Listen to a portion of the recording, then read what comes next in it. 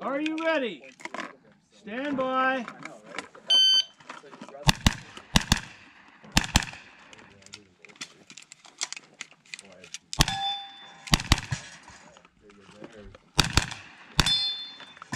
Yes, I love having companies.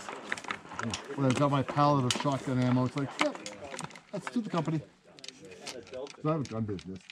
One of these years, I'm going to start making some money. Otherwise, they're going to start coming and looking. Yeah. Having been audited 10 times, it's not fun. Thanks. For years, they get everything back. And they did not like that at all. No, you see, that's the problem. Always send them money. Nope. Always send the government money. They never look at you. 10 years, I sent them nothing. And it took. I got audited 10 times, but I won every time. Yeah. And you know it's a loophole they're going to get rid of. Yeah.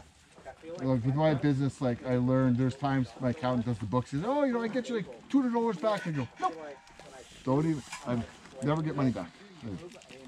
I've always just paid last year. I got money back this year, but that's mostly because of spousal things. So. Yeah. I did get some money during the COVID thing, right? Yeah. I got a couple $100,000 from the government for that for some reason, like the wage subsidies.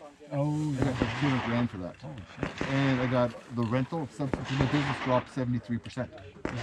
So it was stupid. The more you work, the more money they would send you. So I got $160,000 from them for wage supplements.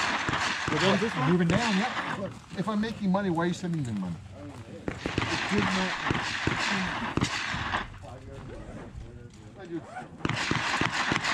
You're first.